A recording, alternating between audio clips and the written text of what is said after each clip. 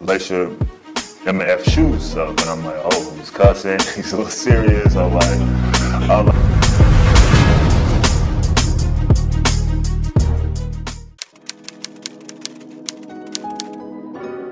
But in the U.S., you can be 11 years old and they're talking about you're the next LeBron, you're the next Michael Jordan. For instance, look at LaMelo Ball, right? Like, we've been hearing about him since he was in the 9th grade.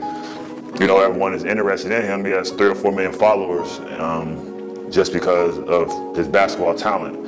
It's a business, probably at the age of 10, you know what I mean?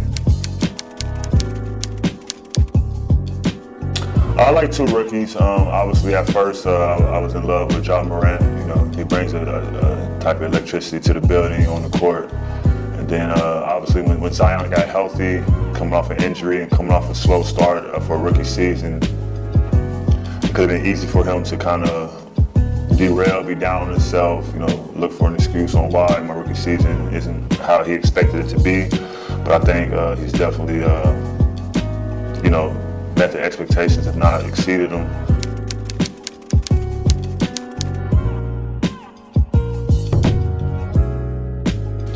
So I was 15 years old, and you know, I thought I was just the best player in the world, you know.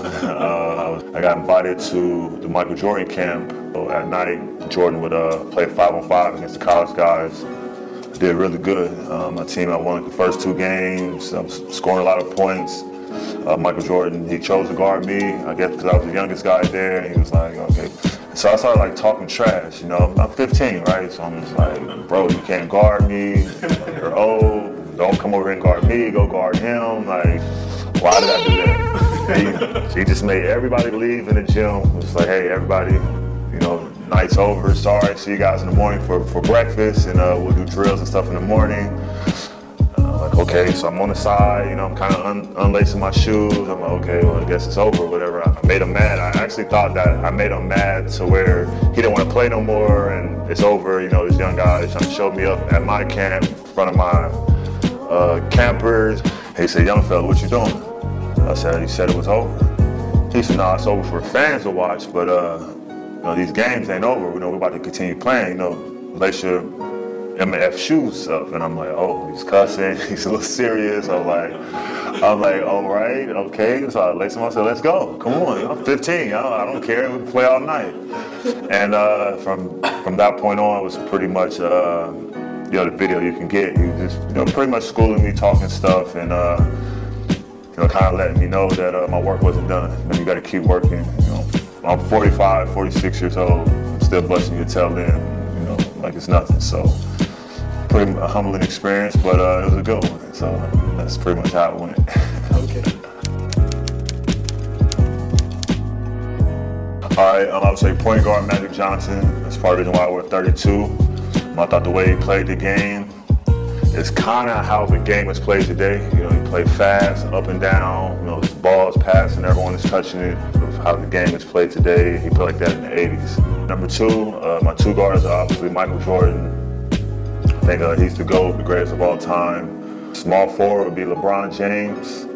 I think he's a mixture of Magic and Mike as far as his athleticism. Been a tall point guard, who's a pass-first guy. My power forward goes to Tim Duncan.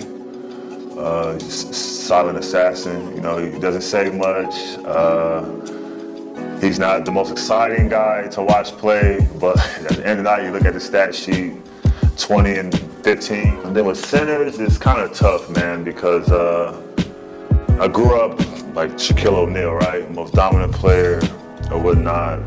But if I had to knock on Shaquille O'Neal, it would probably be free throw shooting. It's like if I had the top 5 and I'm trying to win a game, I don't know if I can keep him on the court because what if they just start fouling him and he misses free throws, right? I think I would pick Will Chamberlain.